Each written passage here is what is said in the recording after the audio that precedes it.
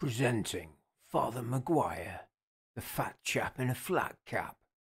Viewer discretion is advised. Some of what you are about to see may shock you. It may astound you. You may want to see more. Fasten your seatbelts. This could get bumpy. Filmed in Technicolor.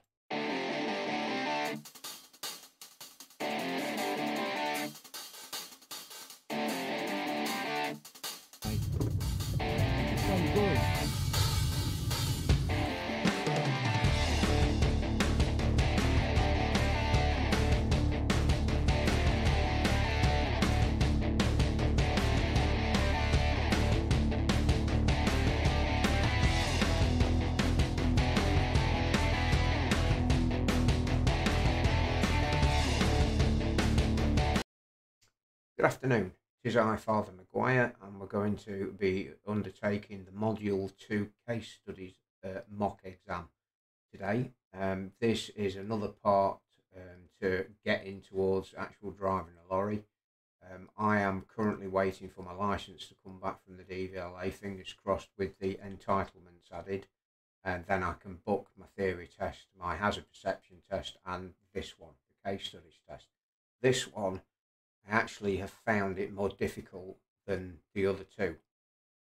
Even though I failed my mock hazard perception on the video before, I have passed it, obviously, and I will continue to practice once I know that I've actually got an exam booked, because at the moment it could be weeks or months away, and there's little point in me learning now to actually forget by the time I need to go and do it that what is required.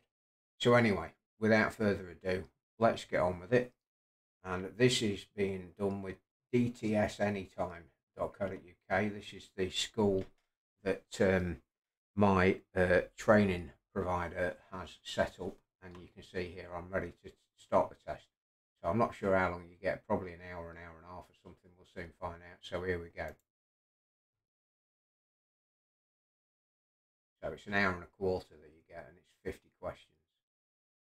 Brian works for a large international chemical producer and drives an articulated truck all over Europe carrying various chemical products. His vehicle is fitted with a bunk, and he normally uses ferries from the south of England to reach the continent. The goods he carries are either palletised or in IBCs. What do the letters IBC stand for? Well, I know this is something that you would get through your study. It's intermediate bulk containers. That's what IBC stands for. Which of the following best meets the requirements for the carriage of fire extinguishers for vehicles carrying dangerous goods? Right, so it should be one in the cab and one in the load area. I think it's that one. One fitted inside the load compartment and one fitted to the exterior body of the vehicle is not right. One fire extinguisher is not right. So that one's not right. So I think it's two fire extinguishers, one in the cab and one in or on the load area. I think I've read somewhere it's 12 kilograms, one of two and one of whatever, 10. Or, anyway, it's 12 kilograms for the two of them to be met, the standard. What is the minimum length of a daily rest period that is taken in the cab of a vehicle fitted with the bunk? Minimum 9 hours, because you can have a 15-hour day of driving and other work, which leaves you 9 hours to get into a 24-hour period. That's the minimum. Brian arrives at Portsmouth 2 hours before he is required to embark the ferry. He uses this period as the first part of his daily rest. The ferry crossing takes 8 hours. For how long does he need to continue his rest before setting off after landing in St. Malo?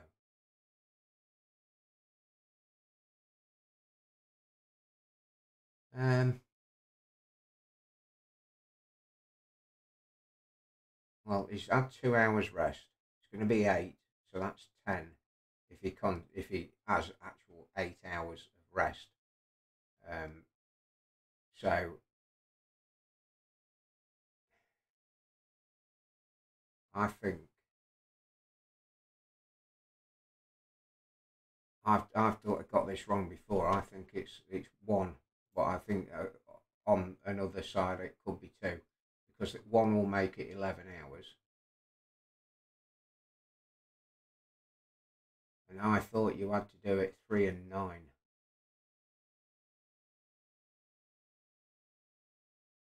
I think that I might get that one wrong. I think that might be 2 hours, but we'll see. Fingers crossed it's right. Brian arrives at Portsmouth 1 hour before he is required to embark the ferry. He uses this period as the first part of his daily rest. The ferry crossing takes 7 hours. For how long does he need to continue his rest before setting off after landing in Caen?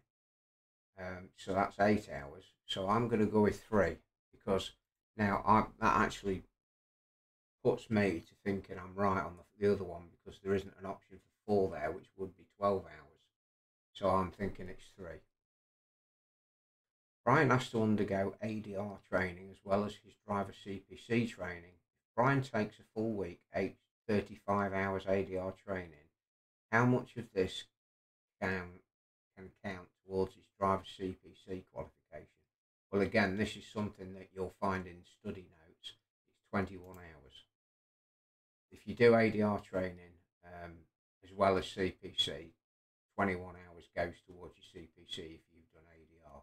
I know that, again, it's in your study materials.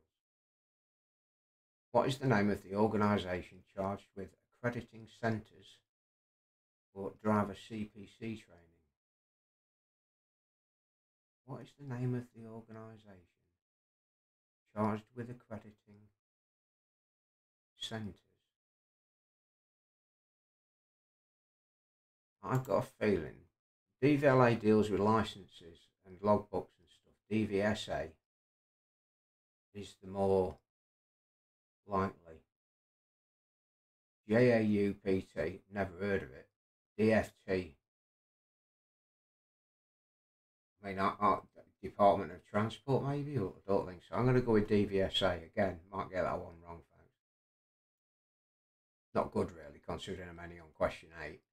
Right, new case study. So, Frank drives for a heavy haulage company based in the south of England. All of the company vehicles are specialist vehicles designed to carry exceptionally heavy loads under the Special Types General Order (STGO) regulations. It is common for Frank to be driving vehicles carrying loads in excess of 80 tonnes or in excess of 3 metres wide or 4 metres high. His vehicle is fitted with a speed limiter and a digital tachograph. What is the maximum train weight for a vehicle operating under STGO category 2? Well, I can tell you, because I know this. This is one I've read and read and read. STGO category 1 is 50 tonnes, 2 is 80, and 3 is 150. So category 2 is 80 tonnes. What is the maximum height of a vehicle in the UK?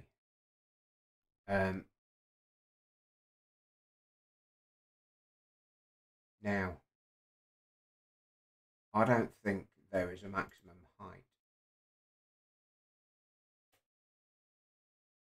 I might get this one wrong as well. I'm not absolutely sure about that, but something is niggling in the back of my mind saying there's no maximum height, because you would be able to avoid maximum height bridges in places. I don't know, maybe it's 5 metres. I'm going to stick with there's no maximum height. I've got a feeling that one is right. Got a feeling that's all it is. If a vehicle exceeds a certain travelling height, a height marker must be displayed in the cab of that vehicle. What is the height? 3 metres, isn't it?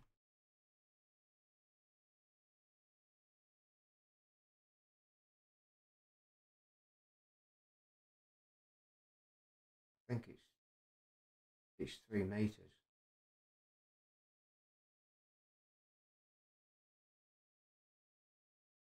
I think. What is the minimum height of an unmarked bridge in the UK? 16 feet 6 inches. I know that for sure. I've had that question quite a few times. Projecting load markers must be fitted where the load overhangs the side of a vehicle by a certain amount. What is that amount? I can tell you again, study materials, it's 305 mil on either side. That's for sure. What category of driving licence would be required to drive a 3-axle tractor unit coupled to a 4-axle semi-trailer? 4-axle semi-trailer. I've got a feeling it's going to be C plus E with code 102.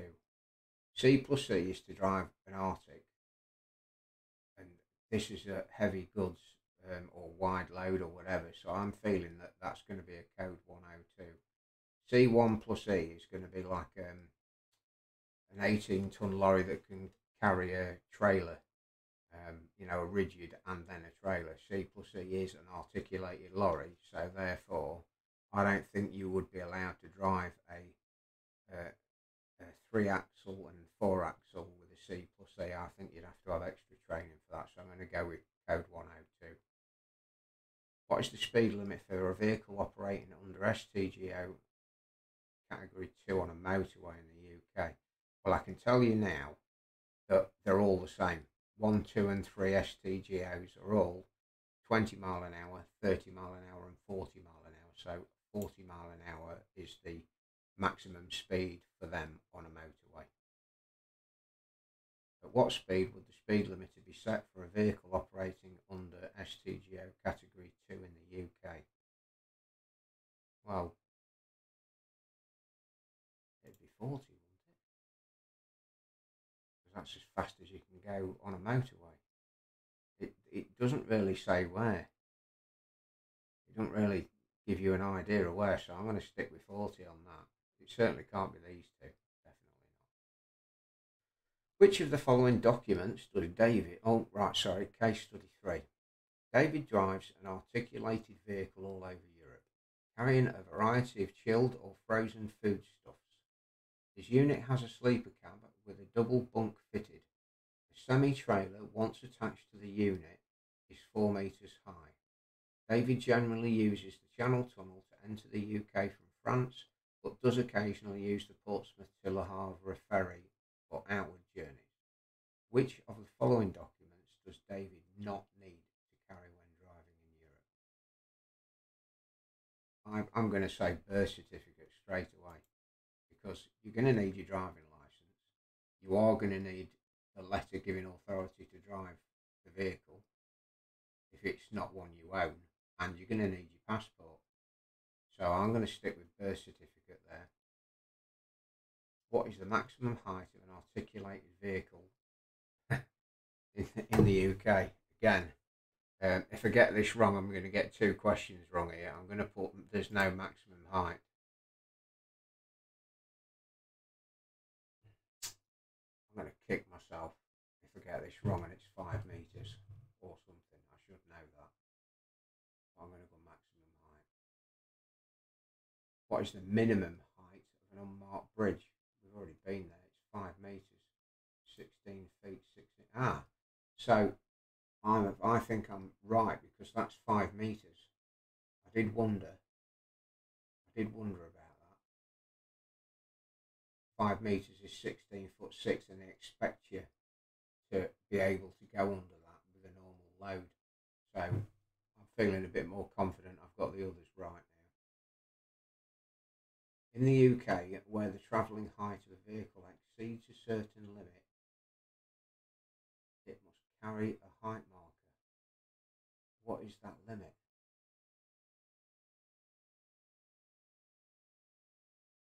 It's got to be 5 metres, hasn't it? Because 5 metres is 16 foot 6, which is what most bridges would be. So it's got to be 5 metres. When using the ferry between Portsmouth and Le Havre, David could interrupt his daily rest. Which of the following criteria are correct? He could interrupt any daily rest period providing he has access to a bunk or couch. Yeah, nearly right, but that's not the answer. He can interrupt a daily rest period no more than twice.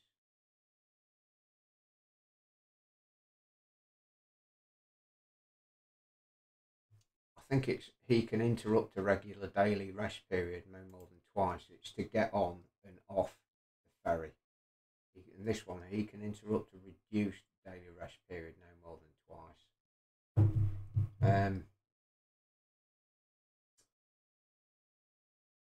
I don't think that's right.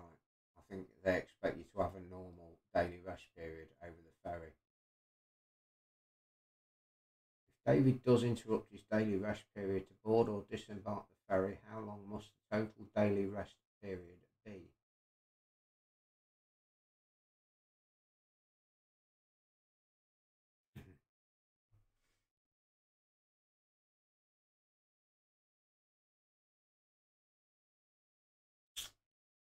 I've been sticking with 11 hours.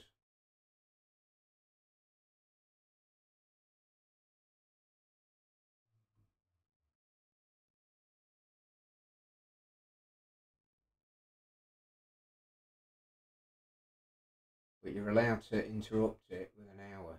I don't know, I'm gonna go with 12 on that because I know it said 3 and now.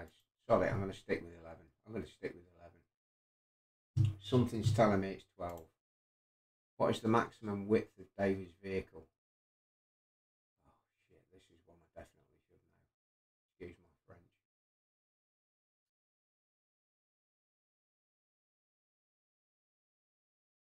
I think it's 2.75 metres because 305 mil takes it over 3. Yeah. As the vehicle is fitted with a refrigerated unit, how may red diesel rebated fuel be used legally? As road fuel provided that you voluntarily pay any duty owed, that's not right. As road fuel, that one's not right. Only as fuel for the refrigerated unit provided it uses a separate diesel tank. That's the correct answer.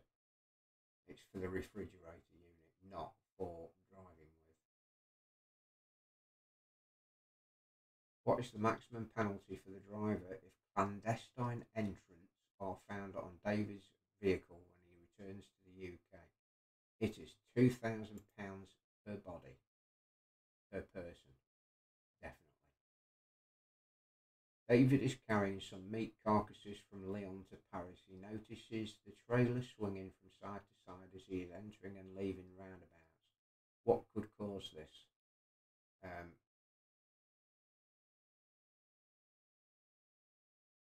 I would say he is driving too close to the vehicle in front. It's not going to be doing that. The carcasses are swinging inside the semi-trailer because he is driving too fast. That is the right answer. The front suspension is faulty. I mean, that's going to just jolt him up and down. It's not going to make him swing. The fifth wheel needs adjusting. No, it's because he's driving too fast. Right, so Richard is driving a 40-ton articulated vehicle fitted with parabolic suspension. The curbside weight plus the driver is 18 tons. The vehicle is carrying steel beams which weigh 1 ton each. Richard started work at 5 a.m. this Thursday morning. He has had 2 reduced daily rests already this week due to delays at customer premises and had to increase his driving hours once. Richard is paid a £10 bonus for driving fuel efficiently as he has completed a safe course. What is the maximum payload of this vehicle? Best answer. So it's a 40-ton lorry. Curbside weight is 18. So 40 minus 18 is 22. 22 tons. What is the maximum number of beams that can be placed on this vehicle? Choose the best answer. Well, the beams, it says there weigh a ton each. He can hold 22 tons, so it's 22 beams. How many more times in this fixed week may Richard increase his driving hours? Choose the best answer. Right, you're allowed to do a maximum of, is it 56? So 10, 20, 30. And you're 6 shifts, 39. That won't work. So it's, think you're only allowed to do it twice, aren't you? You can reduce your daily rest 3 times, but you can only do 2 days of increased driving hours. So it's once. He's already done one. It's once is the answer. How many more times this week may Richard reduce his daily rest? Choose the best answer. He has had 2 reduced daily rest this week. So basically what it is,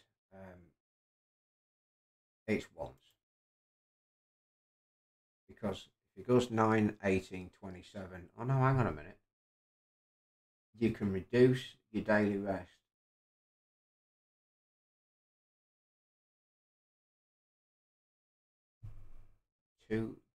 Reduced daily rest already this week. You can do 3 15-hour shifts, so you can do 3 daily rests reduced. So that's one, because he's already had 2. Sometimes I've confused myself with this. What would be the best equipment to use to secure this load? Steel beams is chains and tensioners, definitely. How can Richard keep his bonus for fuel efficient driving? Choose the best answer. By switching the engine off when queuing to get on the loading bays? Yeah, probably. By keeping the rev counter in the yellow band? No. By getting to the customers as quickly as possible to minimise the running time? No. By not using cruise control, it's by switching the engine off when queuing to get on the loading bays. You don't not use cruise control on motorways and dual carriageways. You don't. Which characteristic is associated with steel sprung suspension? Choose the best answer. Environmentally friendly, as it allows more weight to be carried by the vehicle. That's not right. Non-environmentally friendly, as it increases damage to the roads and damage to buildings through vibration. Environmentally friendly, as it creates a smoother ride and less damage to the load. Environmentally friendly, as it reduces damage to the roads and damage to buildings through vibration. I'm going to go with that one. I'm not entirely sure on that one, but I think it's environmentally friendly, as it reduces damage to the roads and damage to buildings through vibrations. Because, yeah, it makes. I think that's right, but I could be wrong as usual. Richard has driven for 10 hours on Friday and Saturday. Due to the volume of deliveries, he has been asked to do 10-hour drives on Monday and Tuesday. Is this legal? Choose the best answer. This is legal, as Richard has only increases twice in each fixed week. This is illegal, as he would have driven 58 hours in his working week. This is legal as long as he is not paid for the extra hours. Well, that's not right. This is illegal, as he can only increase his driving to 10 hours twice a week. Well, that's true. But Monday's the start of a new week, because a working week starts from midnight Monday morning. Well, sorry, I should say 0001 on Monday to 0000 on Sunday, and it's worked out over 2 weeks. As long as he reduces his drive time, because you're only allowed to drive for 90 hours over a period of 2 weeks, he should be allowed to do that. This is illegal, as he would have driven 58 hours in his working week, is incorrect, because the working week ends on a Sunday and it starts on a Monday. So I think this is legal, as Richard only increases twice in each fixed week. That's what I think. In terms of record keeping, which of the following statements is true when Craig drives the Esca? I fucking hate this question, honestly. I've had to look this up 2 or 3 times.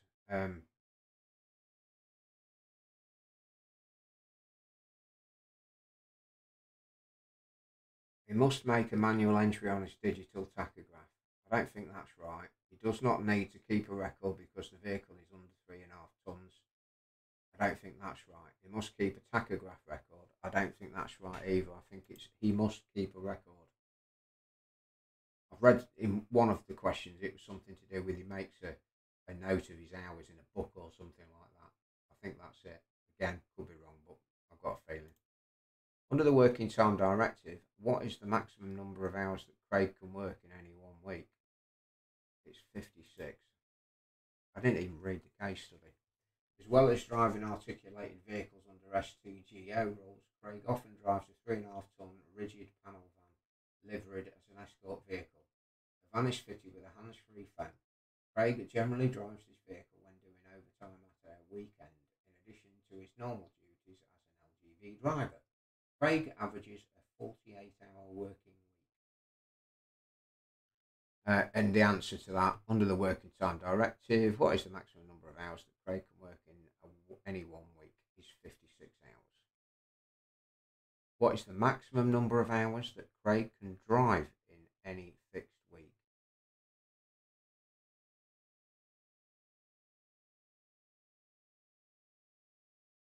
I think it's 56 hours spent driving this van.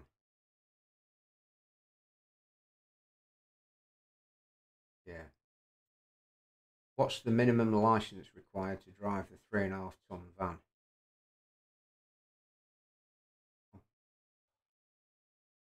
C's 2, diesel, the hell's category A? It's got to be a car license, hasn't it? Category A. I wonder if that's motorbikes. I'll have to check. I'm not sure, but I think it's category B. It's not a 7.5-ton lorry, and that's not even listed on here anyway. Escort vehicles such as these are permitted to show flashing beacons when they are escorting a large load. What colour beacons should be used? Orange, because it's got orange lights on the top of it. 2 days advance notice to the police is required when a vehicle or its load exceeds what width limits?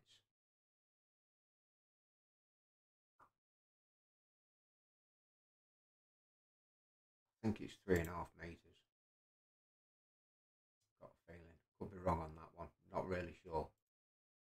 What is using a hands-free phone likely to do? Divert your attention, reduce your view to the front, improve your safety, definitely not, increase your cut now. It's going to divert your attention. Health and safety would dictate that's the right answer. Which of the following items lists the likely effect or effects of using a handheld phone when driving? Loss of control of the vehicle and a maximum fine of £2,500 in court. Greater awareness of possible dangers. Nope. You could be fined a maximum of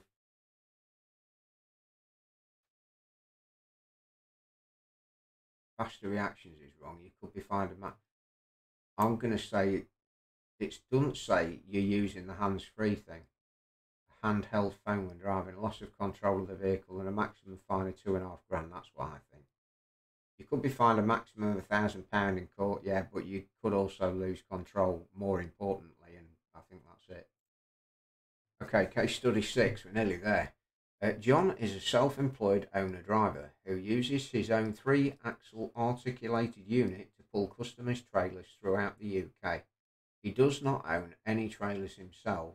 His vehicle is 2.8 metres high. John has 6 penalty points, naughty boy, on his licence relating to 2 speeding offences that he incurred some 3 years ago. Both were received following offences whilst riding his motorcycle. Yeah, that's how I'd get points nowadays if I had a bike. If John is asked to produce his insurance documents by a policeman, how long does he have to do so? 7 days. For sure. On reaching a certain number of points within a specific period, a driver would usually lose their licence under the totting up procedure. How many points would cause this to happen? 12 or more. We all know that. I think if you're a driver, you know it's going to be 12. John often pulls step frame curtain sided semi-trailers with a height of 4.2 metres. What does this mean for John? Nothing, because there is no height limit in the UK.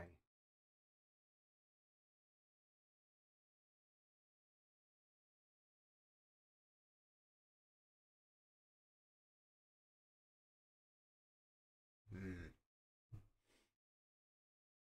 4.2 metres is not 16 foot 6, is it? Nothing, because there is no height limit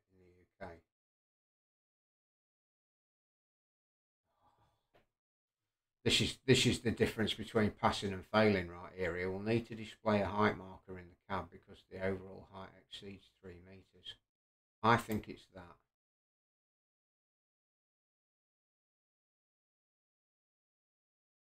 Because the trailers, when they come made, have heights on them. But I think you still have to have markers inside your cab telling you what height your trailer is, so you know when you're coming up to bridges. And I've got a feeling it's 3 meters. Could be wrong. What are high cube semi-trailers more likely to be affected by than flatbed semi-trailers? Strong winds, definitely. Yeah, dense fog, heavy rain, heavy traffic, heavy spray on dual carriageways, and it's strong winds. After coupling up a trailer, what is the last thing that John should do? Raise the trailer legs. I've checked that one a few times as well. Yeah, raise the trailer legs. John is stopped by DVSA and the semi-trailer is found to have a badly worn tyre on the offside rear wheel. Who could be prosecuted for this? Nobody, providing John has carried out his day. That's not true. It's going to be John only, I think, because he is the one responsible for taking a vehicle on the road or doing his checks to make sure that it's road legal. Rather than prosecuting John for the worn tyre, the DVSA officer offers him a graduated fixed penalty. Within what period of time must this be paid? I'm completely guessing at this, but I know that if you get a parking ticket, it's 28 days before the amount goes up that you have to pay. And I think it's the same when you get on the spot fines at the roadside. I think it's 28 days. Again, I'm pretty much guessing on that one. John is aware that competition is great within the industry and any slight advantage over his competitors is worthwhile. How can he improve fuel efficiency? By fitting low rolling resistance tyres and a roof air deflector to his cab. By holding on to the lower gears for longer. Nope. By pulling high cube trailers whenever possible. No. By underinflation, it's that one. It's by fitting low rolling resistance tyres and a roof air deflector to his cab. Last question, folks, by the looks of it. John is aware that competition is great within the industry and any slight advantage over his competitors is worthwhile. How can he improve fuel efficiency through his driving technique? By letting the engine warm up on tick over before driving it away. By keeping the rev counter in the red band as long as possible, definitely not. By leaving his braking later, definitely not. By using forward planning and observation techniques to drive smoothly and gently. That is the correct answer. So the strange way I have to end this because it's not got a next is review, and it's just basically saying there that I've answered 50 or 50 and it's taken me just over half an hour. Look, I'm not going to muck about and go back and change. Let's just see what happens. Oh dear. 1, 2, 3, 4, 5, 6, 7, 8, 9, 10. Oh, I think I passed. So what do we get wrong? Let's have a look at what we got wrong then. Oh, it's that one. What is the name of the organisation charged with accrediting centres for driver CPC training? Is JAUPT. Still never heard of it. In fact, I'll tell you what, while we're here, let's have a look. JAUPT. Joint Approvals Unit for Periodic Training. At least we know. JOPT. Okay. What category? Oh, it's C plus E. I didn't know that. Right, okay, so you can drive a 4-axle semi-trailer on a normal C plus E. That's another one to remember. Definitely another one to remember. Okay. What speed will the speed limiter be set?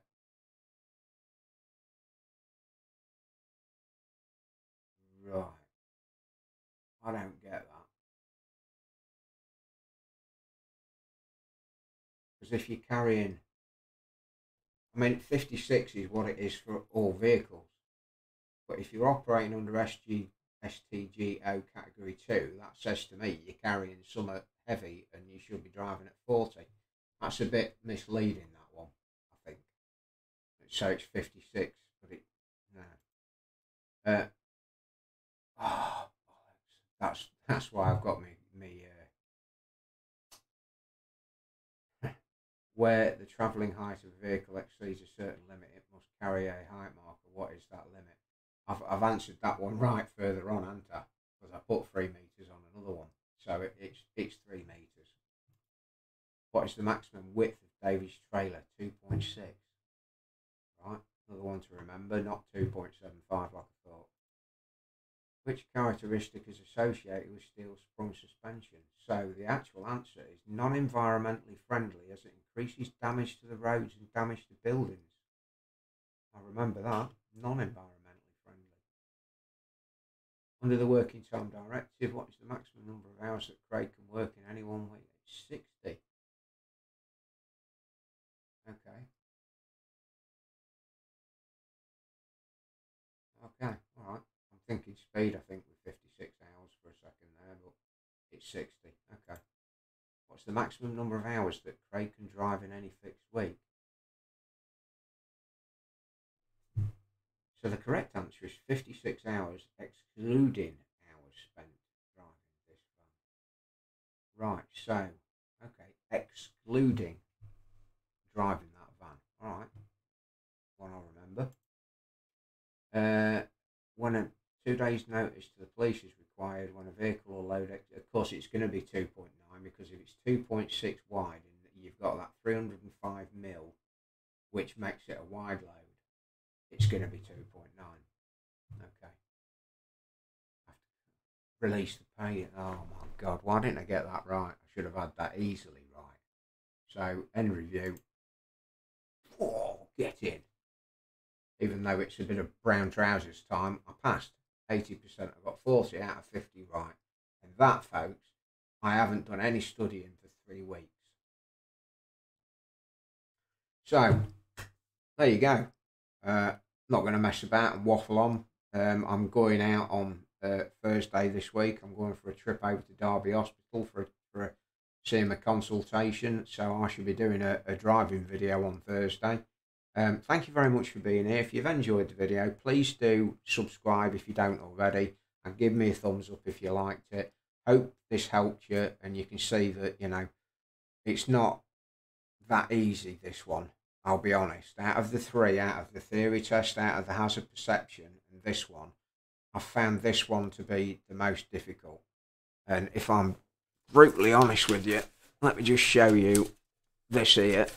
I can get it out of here without trashing everything. That's a pad. That's not the right one. Noob. This is my work for the case studies. That's all my writing on the front of there is like crib notes as well. But that is everything to do with case studies and nothing to do with the theory test, which I've got another book over there. So yeah, thank you very much for being here, folks. Do appreciate it. I will be back sometime later in the week after I've done my trip to Derby, which will do a little bit of recording. And take care for now. Father Maguire out.